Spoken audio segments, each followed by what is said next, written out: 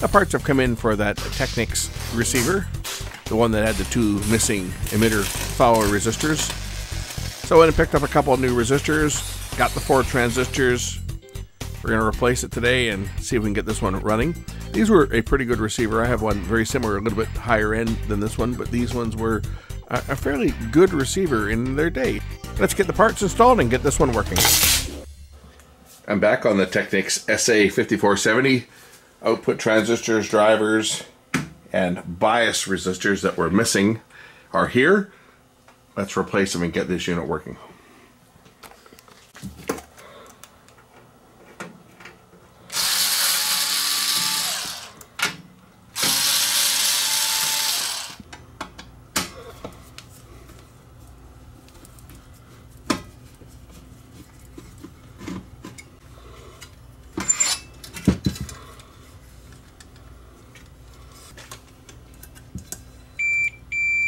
Was that one and this one, the 2 top ones.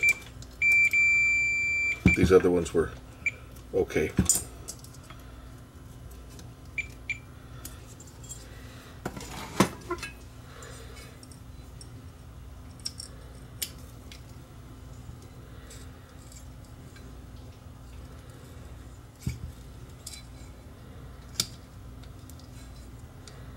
As to where the transistors came from, I believe the owner cut them off of eBay.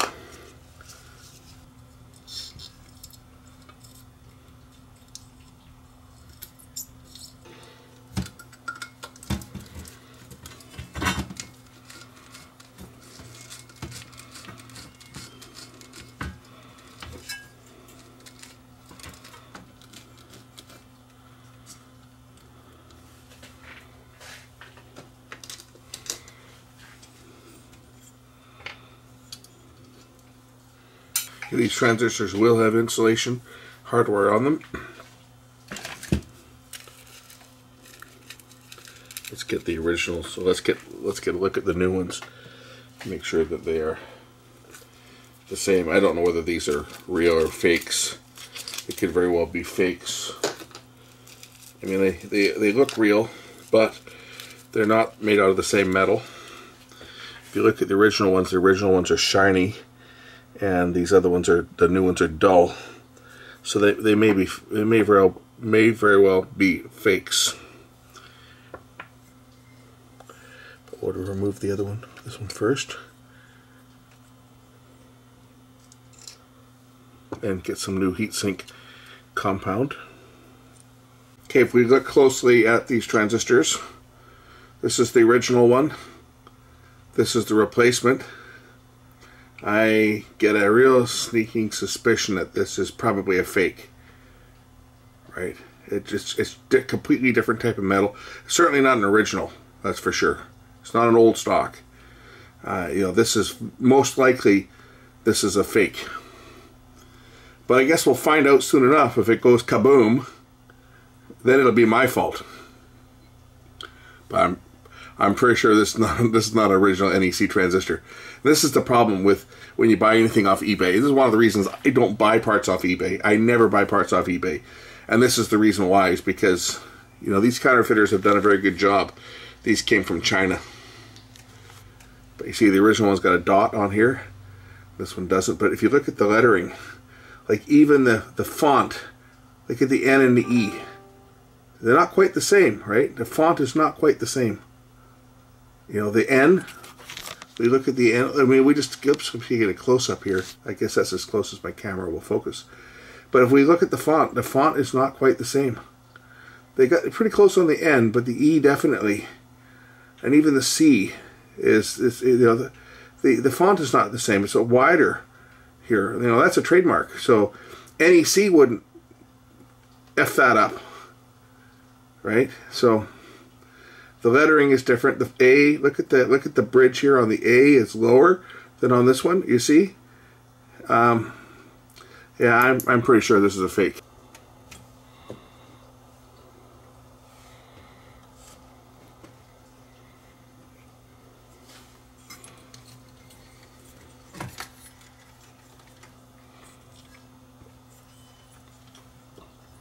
Message from the owner. I just notified him that I think the parts he got were fake.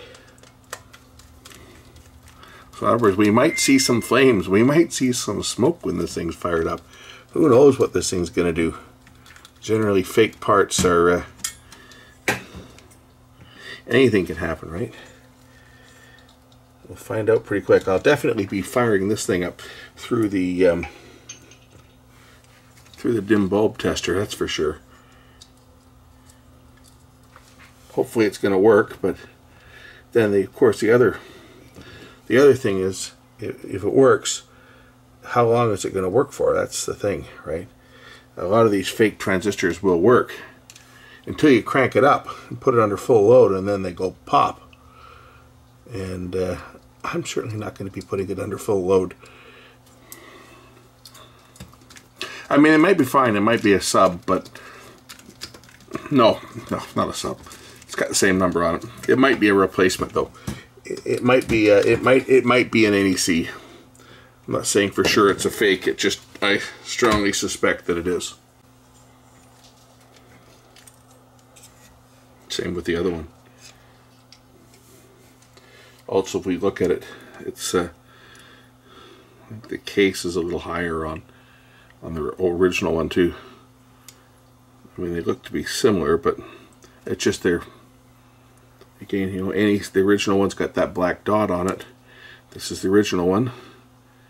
You know, the font is just different, right? The font is different. That's the concern.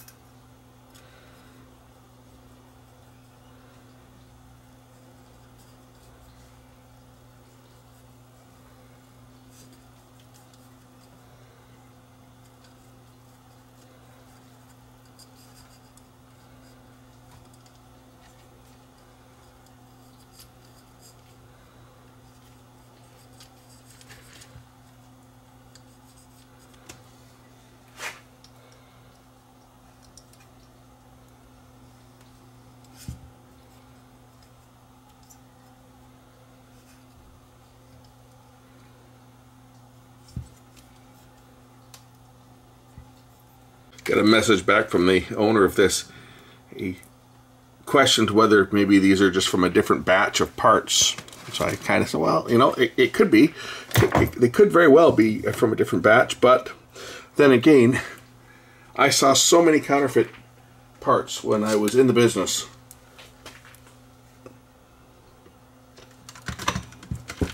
Like in the 90s. And anybody who was in the business professionally repairing equipment will all have the same stories of fake parts that look original, and they'll fool pretty much everyone. These ones here are actually, if they're fakes, they're bad fakes because they didn't even get the font right for the E and NEC. Here's some fakes right here. These came from Main Electronics. He swore up a stack of Bibles that they weren't fake. I don't even know why I've hung on to these things. But these are fakes. They look like Sanken.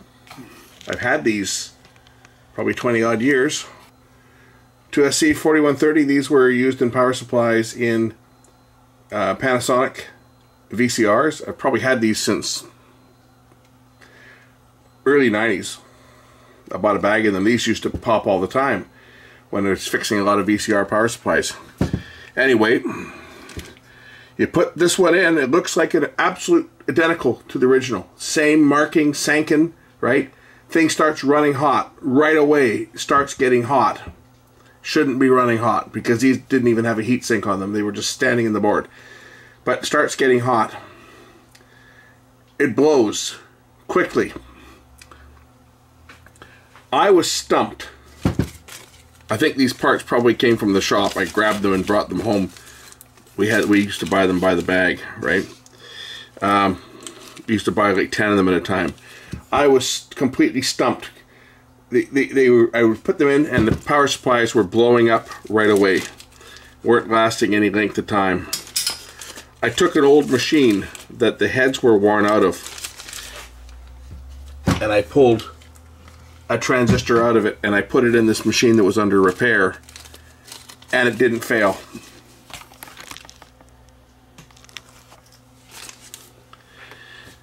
So we ended up tossing these, and I think I just brought them home. I figured maybe I might be able to use them in something that was less critical, because they're an NPN transistor, high speed. But these are fakes. This is, I say, going back to the 90s when I was changing these. It might even have been late 80s. But we were seeing lots and lots of fakes. And I say, you can't tell the difference. If you look at this transistor, compare it to an original Sanken, the trademark looks absolutely identical. What we did on one of these transistors was we cut the transistor in half. We broke the epoxy off of it, and then took a blown one, original blown one, and cut the epoxy off. And the die that was on the collector is much bigger on the original one that came out of the VCR than on one of these cheap knockoffs. And that was and I took that in and showed it to the owner of the shop at the time, because he had never heard of that. And yeah, it was an issue. I was one of the early guys that identified this problem, because I was seeing so many of them, and horizontal output transistors were just real problematic back in the late 80s into the 90s, and say the problem has continued. So the only way we were guaranteed that we were getting a part that was not a fake was to buy it right from Sony or right from Panasonic and pay their price. Then we knew we were getting an original part, and that's what we started doing. And horizontal output transistor from Panasonic or Sony, wholesale cost, $25 or $30. Same transistor from Main Electronics, wholesale cost $5. It's a no-brainer, right? When you're quoting a customer on a repair, you buy the cheapest part you can, because that's your profit margin. You can mark up a $5 part and sell it for $15 and triple your profit. You can't do that on a part that costs $30. If you mark it up to $40, then people are screaming about the cost of the part.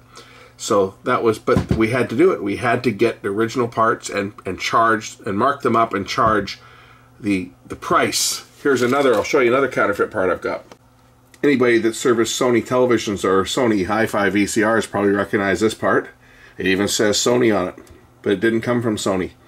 When these parts were purchased from Sony, they were around $85 for this module, and we were buying them from Main Electronics for around $9. This, of course, is the MTS stereo IC SBX 1637A.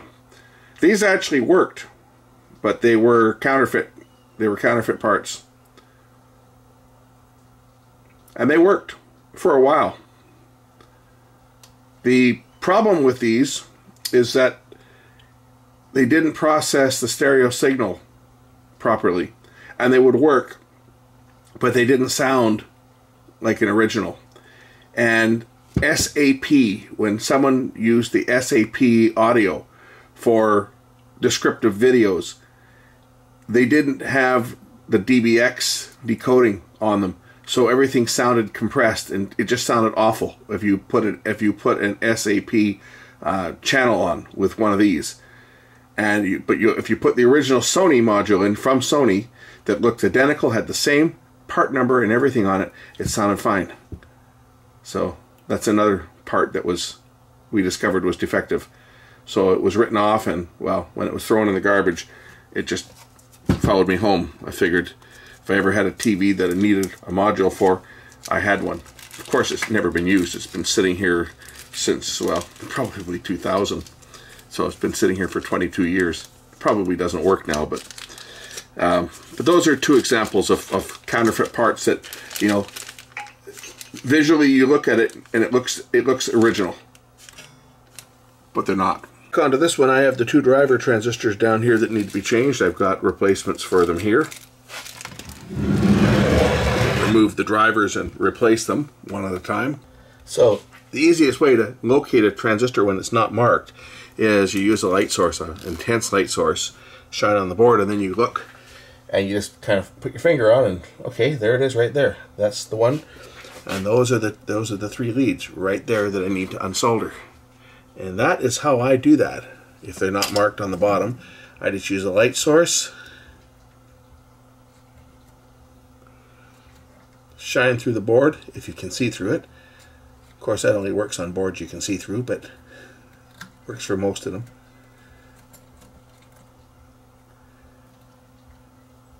And that helps you identify where parts are real quick visually if the board's not marked. Sometimes they silkscreen the bottom side of the board as well, and that makes things easier, but if it's not silkscreened, this is an easy, fast way that you can identify where your parts are so that you can remove them.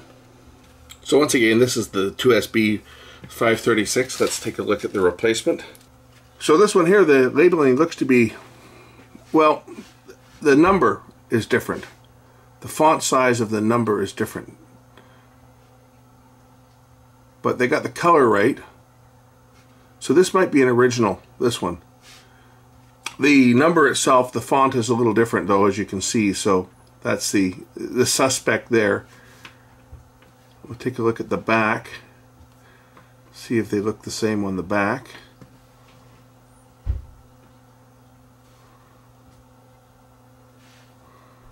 Yeah, the backs look the same. So this one might very well be an original one. More confident that this one's an original than the other ones just because of the case is different on them. And these ones here look to be, you know, we look at other subtle things though, like the size of the hole right in the transistor itself in the back here. Because sometimes the counterfeiters don't get the size right and one is bigger than the other with the hole. But they look to be the same. I got to do the lights on this too. The fuse bulbs are blown, but the problem is the price of these bloody lights. It's like I didn't buy any. I'm gonna probably put LEDs in here. These bloody lights, a pack of lights is like 19 bucks for a pack of lights.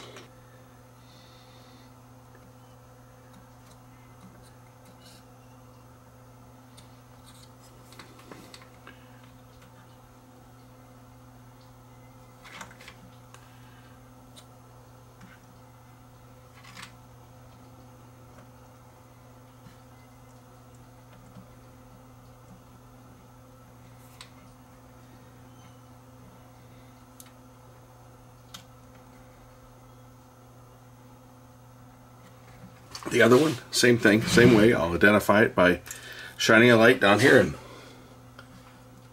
pointing at it. It's right there.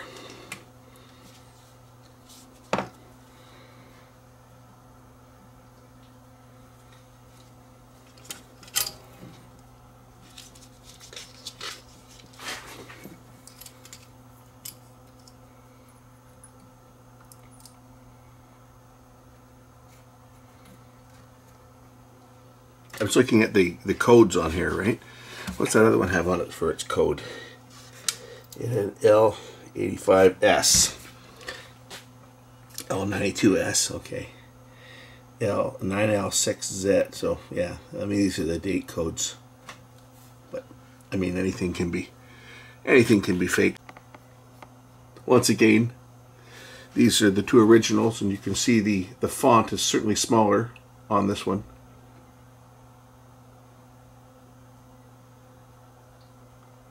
The color of the plastic is also slightly different, right? Different color. These are things you look at, right? These are how you can quite often tell, is it real or is it fake? Because even if they're manufactured on different dates, if they came out of the same factory, the materials they use to make the transistors are going to be the same, right? The epoxies and plastics they use are going to be the same. They're going to be the same color. But the concerning thing is the font. The font is different, right? Like the D is different. You see, it's a totally different font that they've used, and that's usually the red flag. Is that's the counterfeiters quite often just can't quite get the font exactly the same. So these could be, they might be real, but they could, you know, I'm betting that they're not real. I'm betting that they're all fake. And it's just, I've seen so many of them over the years that, as I've said before, the chances of getting a fake are much greater, especially when they're shipped out of China.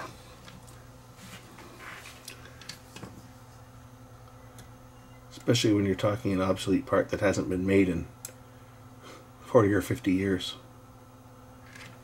If they're real old stock, like they say, well, these are new old stock. Well, if they were authentic new old stock, you would think that the font would be the same because they were made, you know, back in the 70s or 80s.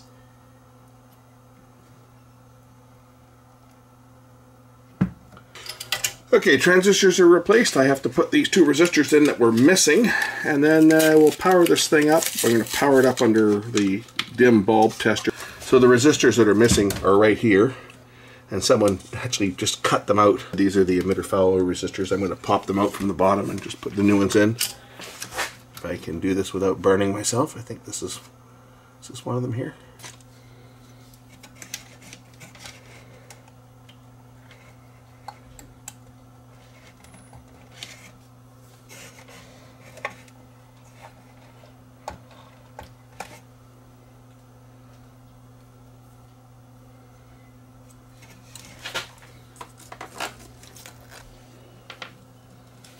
These are the emitter follower resistors.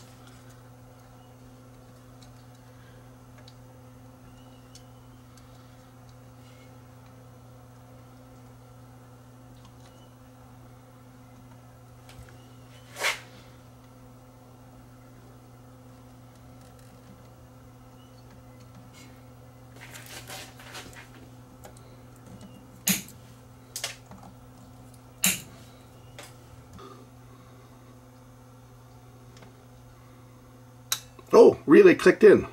That's a good sign. Nothing's popped. Let's hook up some speakers and see if it works. Okay, once again, we'll turn it on. Speakers are turned off at this point.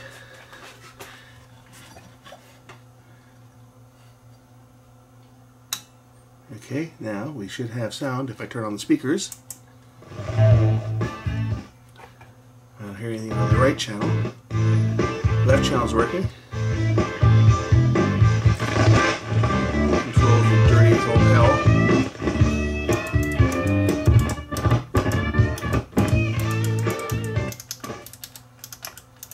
The switches are dirty too, it sounds like.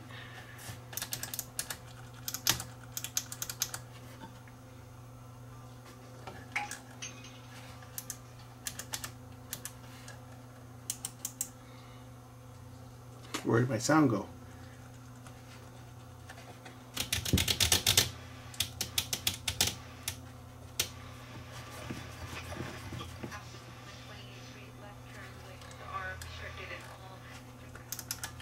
The switches are filthy.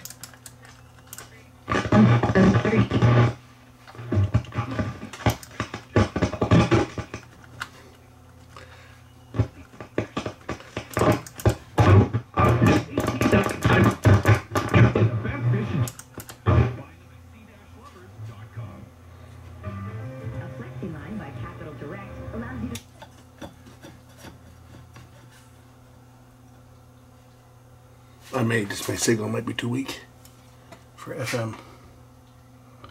There we go. Yeah, it's just the muting. Well, I got one channel working for sound. Let's check the speaker fuse on the back and see if it's blown. There's speaker fuses on the back here, and I haven't checked them. One of them is likely cooked.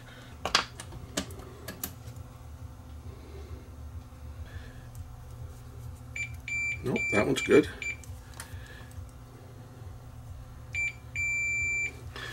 Let's check the other one.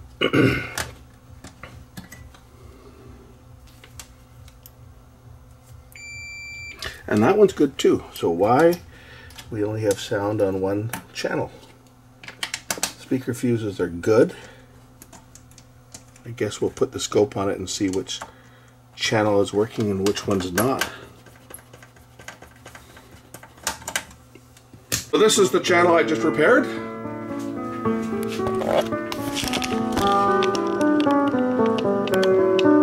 We have audio.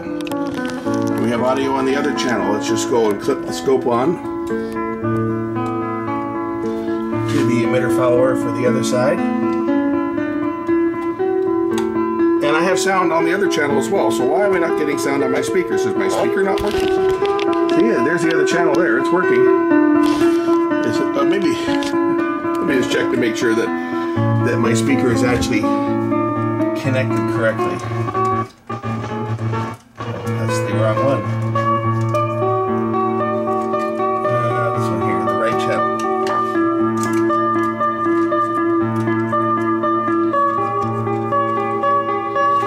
It is connected.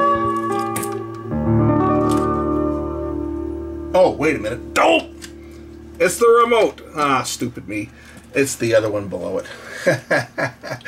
Okay. Had me worried there for a minute. The speaker's A is... Worried there for a minute. What the hell? There we go.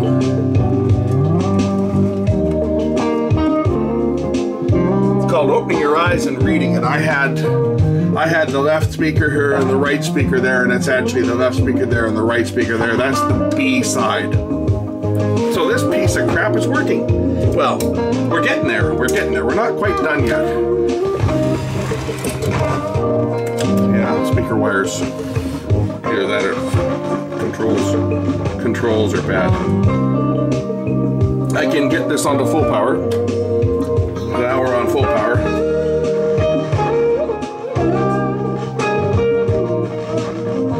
So, I guess the first thing now, or the next thing we got to do on this is we got to clean the controls, because the controls all sound like absolute crap.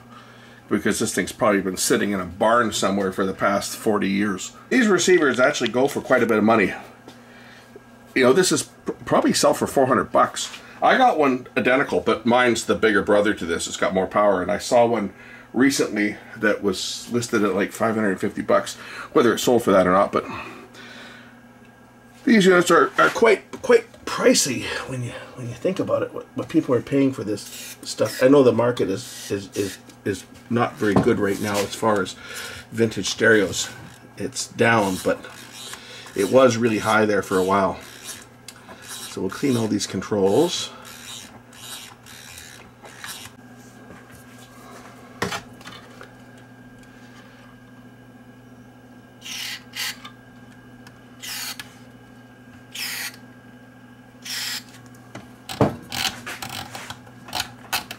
I'm using neutral as opposed to deoxit.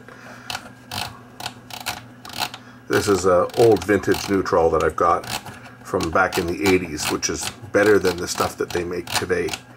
If you're asking me which cleaner I prefer, I like them both equally.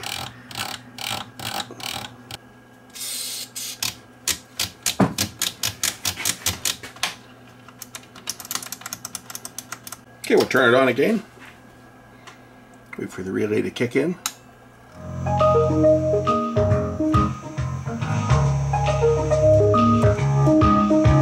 That noise you hear, that whistling you hear, that's a light. Listen, there. One of my lights, one of my cheap Chinese lights off Amazon. You know, the ones that were supposed to be 85 watts, but when I put the kilowatt meter on it, they're showing less than 40 watts. But they say they draw 85. They don't. Yeah, it whistles. It whistles on my FM transmitter when it's on. You'll hear it when I switch it on. You'll hear the whistling come on. Almost makes my receiver sound like it's got tinnitus. Because it sounds about the same. Anyway, it only does it to that transmitter.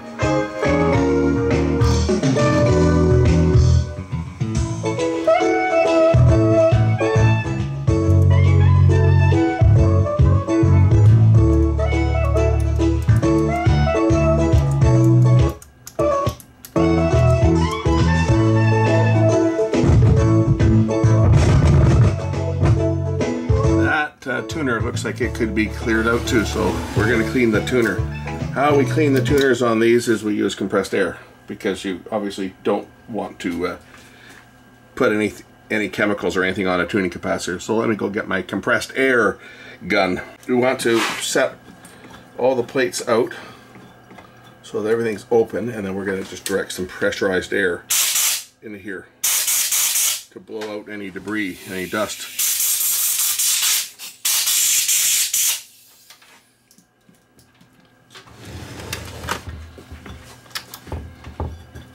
Now we'll just see how it sounds. See, now it's not making that.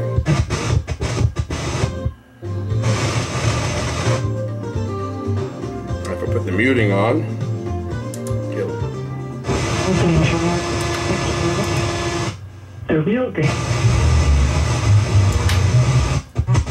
yeah, muting's off there. See.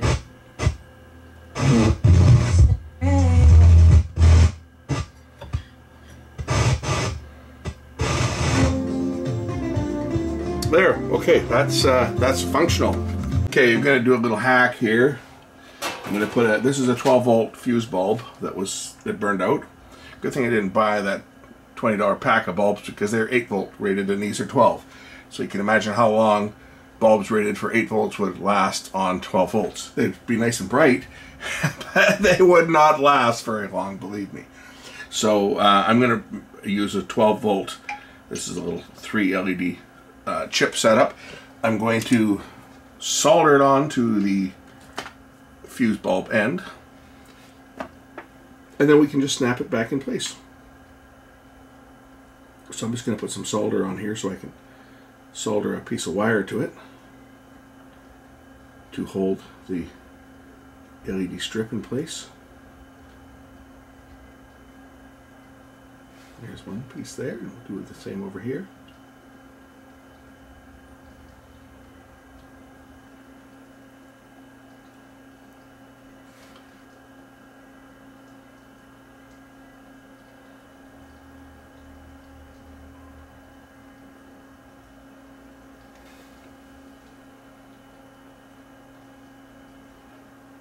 Okay, so when I snap this in, I'm just going to put a piece of black tape in behind to prevent anything from touching it anywhere it shouldn't. Now we'll shut out the lights and see how the display looks on the front of this receiver. So that looks good to me. Nice even lighting. Let's throw this one back together. I tell you, what is it with everyone text messages these days? Like, my wife texts me, and while I was working on this, to ask me give me a choice of what was for dinner. I didn't get back to her, so she comes in and she says, "Did you get my text?" I said, "What text?" She says, "I was asking you what you want for dinner." And it's like, hello, I'm 10 feet away in the next room. Just don't send me a text. Just come and ask me. Like, geez. It's like my bonehead son, while I was out getting the parts for this, the resistors for this receiver today, I make a special trip out to RP Electronics. And I'm just on the bridge heading home, and all of a sudden I get an alert that my alarm has gone off at home. Now I know he was getting off work, so obviously he tripped the alarm. So rather than pick up the phone to tell me that it was him that tripped the alarm, he sends me a text. I'm driving. I'm not getting the text until I get home. Is it that much work to pick up the phone and dial and say, "Hey, I set off the alarm"? But no, he has to send me a text. I don't do text very well. If anybody that texts me knows that it could be hours, maybe even a day before I respond, because I don't live with my phone glued to my hand. It's in my pocket, and text messaging is something that I just don't I don't respond. It's like people, it's like paging. Yeah, that's that light again. Turn the light out.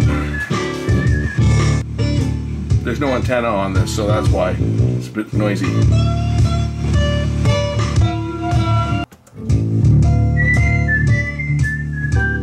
Mono. Okay, I'm gonna say this one's done. Thanks for watching. We'll catch you in the next one.